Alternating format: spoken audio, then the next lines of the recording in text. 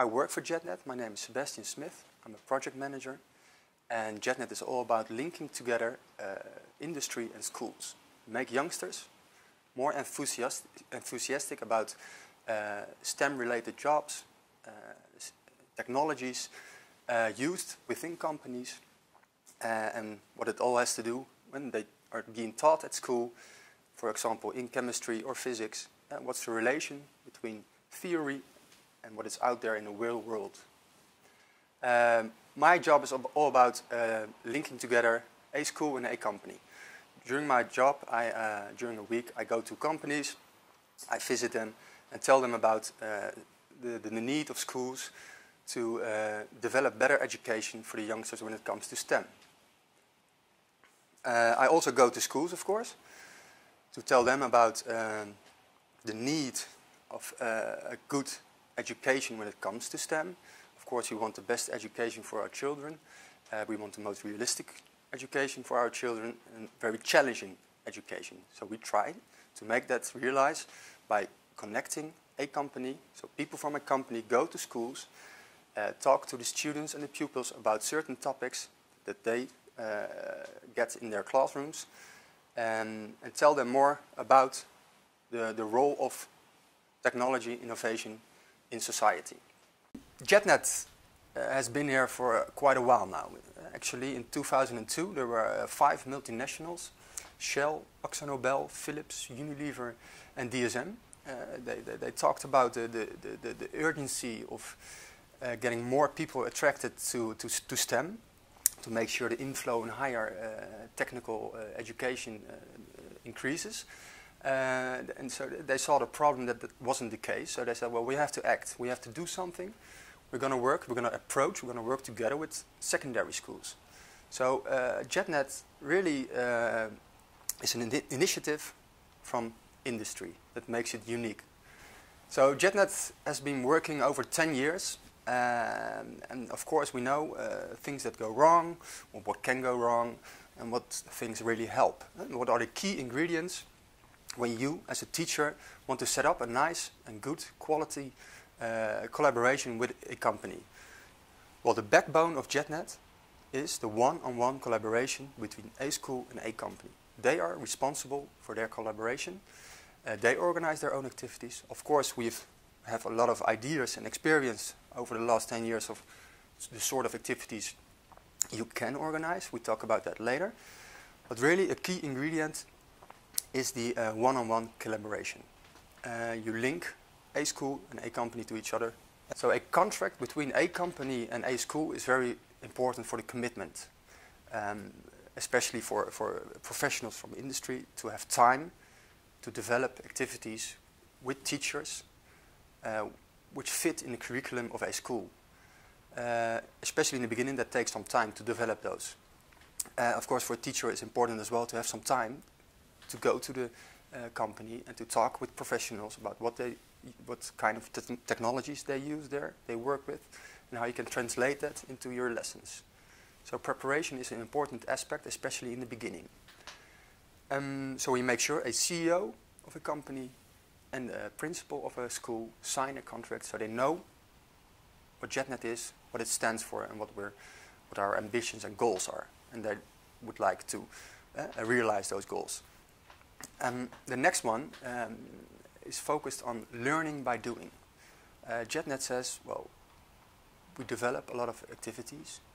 The key thing with technology and with science, technology, engineering and mathematics is about experiencing it yourself.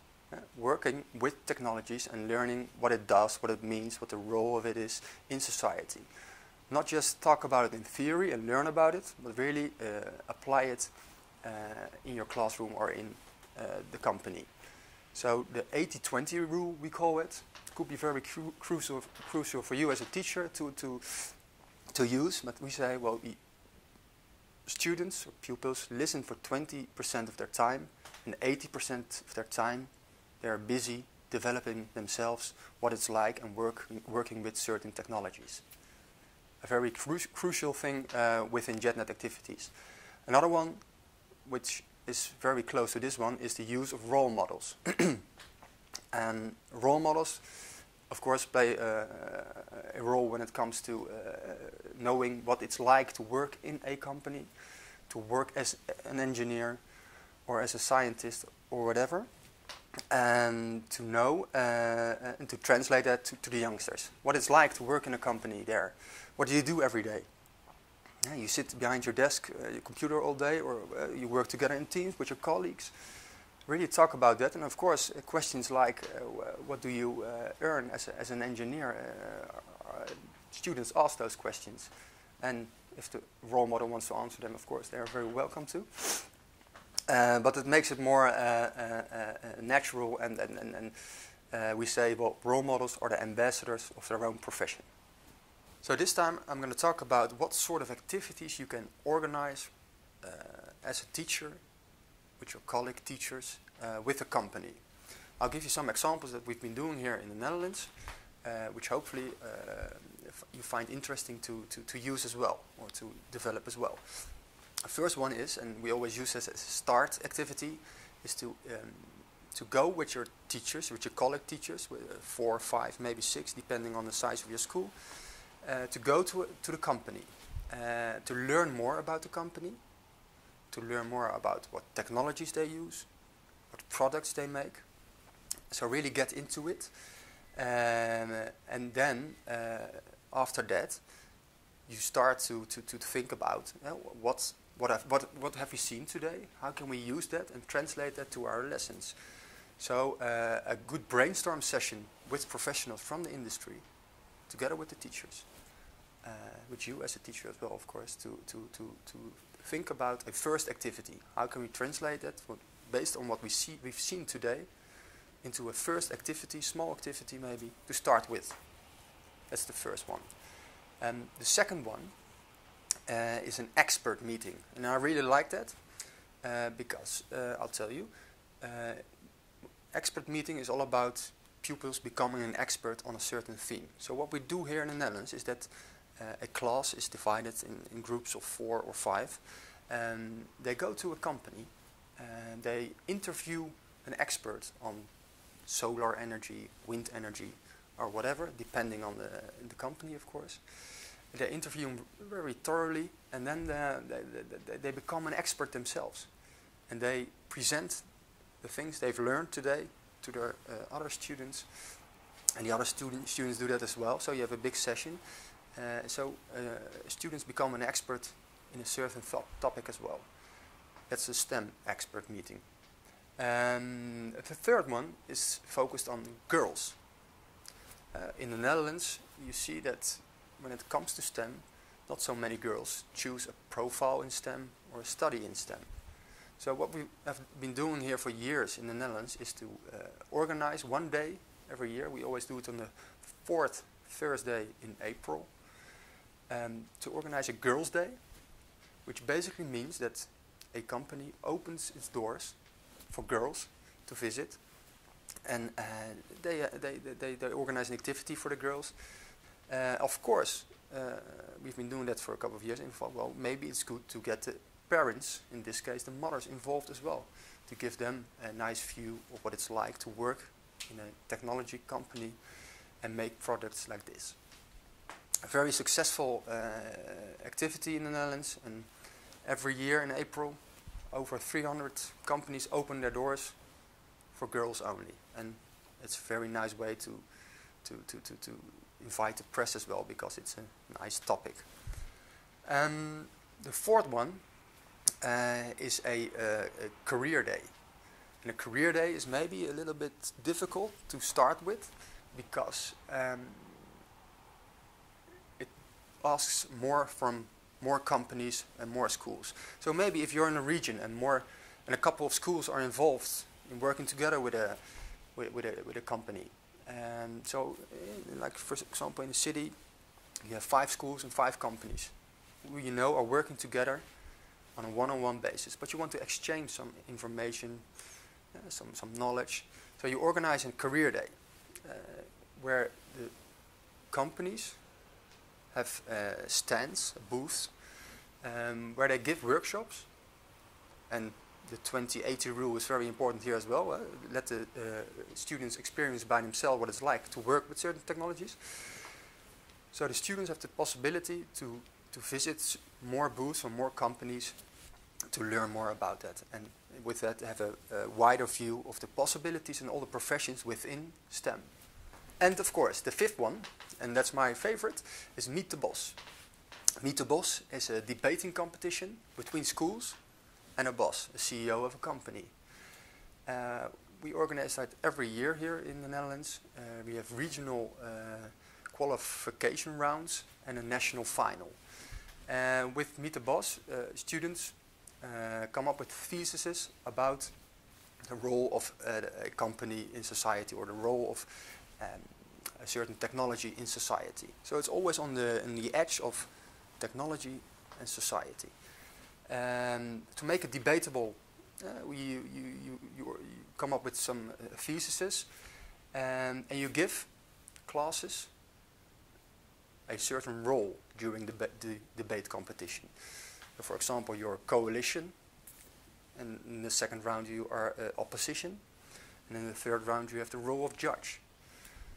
So it doesn't really matter if you're in favor of or against a certain thesis, but you know what role you're going to play. So beforehand you can prepare yourself, find on the internet arguments you can use during the debate, and hopefully that will end up as you as a winner, so you can go to the final. And of course the most a very nice thing about Meet the Boss is that you are in direct contact and in debate with the CEO of a company. You can really test him, ask him why he as a CEO makes certain choices and why they make certain products which could maybe harm the environment but are important for our welfare in our nation. And that's a nice ingredient of Meet the Boss. We see more and more that parents are being involved within Jetnet activities because we see the role and the importance of parents getting them involved into STEM, because they are STEM role models themselves as well, for example, during science fairs. So my advice would really be to you to look at your students, to look at the parents, to ask them what kind of profession they do, and if they are willing to contribute during activities. So now we're going to talk a little bit about how to approach a company, because it's not easy to approach, to knock on the door of a company and say, hey, I want to work together with you. I need some professionals from your side to go into my classroom and tell the pupils what it's like to work in a company like yours. My advice would be, especially if you don't have an organization like Jetnet in your country, to come up with a plan, and not a plan on your own, but with your colleagues and with your management, with your principal. Look about several ways how to approach company, industry. For example, you can use parents in this case. Parents work at companies as well. Build on a network of parents and ask them if they can play a role when it comes to organizing activities for your students. The second one is to together with your principal maybe, or someone from your management, write a letter to a company where you say, well, we are a school, we are a very ambitious school. We would like to develop nice activities for our students which are related to the world of work. And we as a teacher don't have all the answers to that and all the examples to that, but you can help us as a company to make our education more challenging and realistic for our students. And the third one is maybe to talk to your mayor or something, or your council or whatever, that you would like to get regional industry more involved in your school. That the use of role models becomes more daily business. Just to get into contact, to get into a dialogue with industry, to develop something together. So we've talked about Jetnet, the good ingredients of Jetnet, good practices within Jetnet, the role of parents and ambassadors of Jetnet. And for you, we have uploaded this brochure about 10 years of Jetnet, the impact of Jetnet, so you can read all about what I've just mentioned to you. So my advice really would be to have a look at this. You can always contact me if you have more questions. I'm very happy to help you with that. And my advice would be, well, take initiative, approach industry. Don't take no for an answer. And if you get no, okay, then try another one. Try several ways to get industry involved, because I think it's very important for the future of your country, but also for Europe, and therefore for our children. Thank you.